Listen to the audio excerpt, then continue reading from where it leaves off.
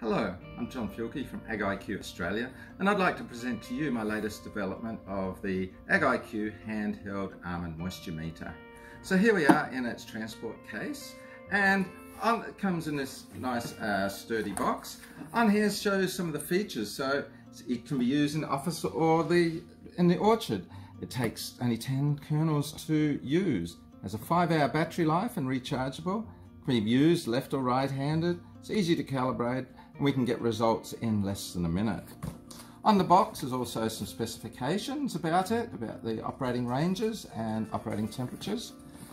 On the back here shows us an example of the display from the moisture meter. So we have an analog gauge which shows the moisture range. So we've got yellow for dry almonds, green for good, between 4 and 6% moisture content, and then we have red for wetter kernels. Also on the display is a battery level indicator. We have the current temperature and the current humidity of the sample. So, and then on the other side is some more information about why you might like to have an almond moisture meter, where you can measure your own almond kernel moisture at any time in your office or in your orchard. So let's have a look what comes with this inside this box. So we'll open up the box.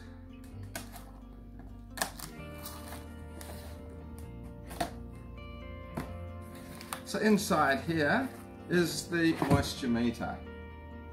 So the moisture meter comes in a waterproof, sturdy plastic case. So we need to just open the end, and then we can open up the moisture meter. We can see there's short instructions how to use the moisture meter and the contents. So the moisture meter is sitting in here in a padded case. So what comes with the unit is the almond moisture meter. We have a book with detailed instructions on how to use the moisture meter, and we have a USB charge cable to recharge those batteries. So let's have a look at this moisture meter. So what we have is a grinder where we place the almonds. We can then grate the sample. We have a plug and a sensor which goes into the grater chamber. And then we have the little computer on the top. So we can turn on the computer and it will take us to a splash screen. So that there is saying it's set up for reading kernel and almond and hull. I actually want to change that. That first bit we will show you is how to measure the almond kernel content. So we can press the menu button, we can set the units, we can put in some offsets for the sensor if we want to adjust the moisture reading, and then we can choose the product. So we're going to measure kernel first. So we'll go up and select kernel, press the menu. There's some help instructions on how to use the almond moisture meter. There's some help instructions how to adjust any of the calibration if you would like to do that. And then we're back to the moisture display. So if we want to take a moisture sample, we can what I have is some samples that I've cracked out of some almonds, almond kernels at different moisture contents. So all we need to do is that we've set it to kernel that we want to measure. We've put the plug in there. Then next we want to do is put in 10 kernels. So I recommend 10 is a good number once they're grated to just over half fill the chamber. So there's 2, 4, 6, 8, 10 kernels. So all we need to do now is grate the sample.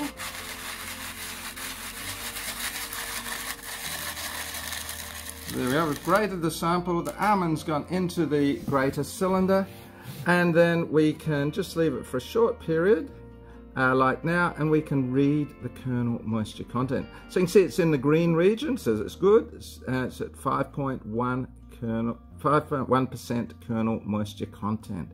So there we are, it's as quick as that to get a kernel moisture reading. Now that we've taken the reading, what we need to do is empty out the grater. So what I have here is a container where I'm putting my gratings, and so they're grated kernels. They can go in there. They're great on to eat, make some dukkha, have some different almond type uses for that. Now the next part, when we're cleaning it out, just that we want to make the moisture content reading, we don't want to have wet almonds in there from a previous test, so we just wipe that out. I find a tissue works really well. It absorbs any moisture that is in there. We want to just wipe out the grater drum also, so that then we can do our next moisture sample and not have an effect from the previous sample. So all we need to do is reassemble it, open up the meter, and now I have a sample of wetter kernels, just to show what we get with the wetter kernels.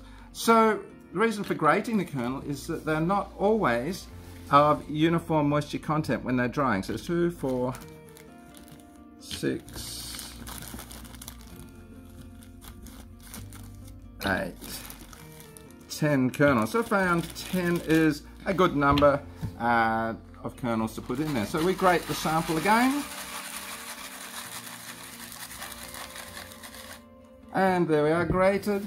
Now the moisture content, you see the humidity reading is increasing and the moisture content is increasing. That's rising up now to be in the red region, so you can see that's much higher moisture content. This will go right up to essentially that 15 to 20% moisture content if you're interested in measuring in that range. You can see the gauge goes from 0 to 20%, so about 7.3% moisture content. So it's as quick as that to take a moisture reading. So you could do this in the office or you can do it out in the orchard.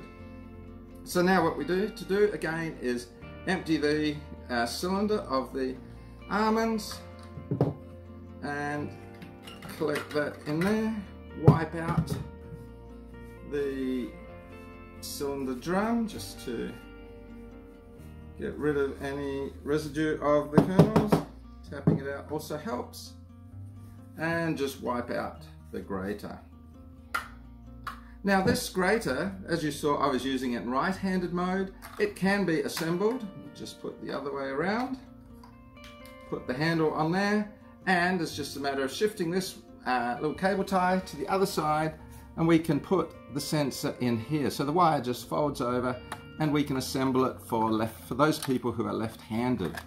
So the same machine can be used for right-handed or left-handed use. Now, if we want to use it for measuring hull moisture content, what we need to do is that we go to our menu. We can go through the first one, second one, third one, select hull. Menu, there's menu as we spoke before. And now you can see the range is not 0 to 20, but it's now 0 to 40. The acceptable regions in the 0 to 14% moisture content is dry. Then we've got the green, which says it's in the good region, and then where the hull is too wet. Now, if we have early season hull that's turning green, from green to grey, we can grate that in the sample and get a very quick moisture reading. Now, if it's drier hull, we're not going to be able to grate it with this grater.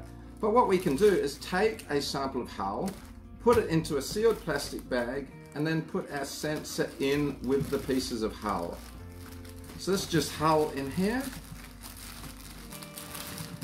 And squeeze the air out of it, and then we can see the hull moisture content.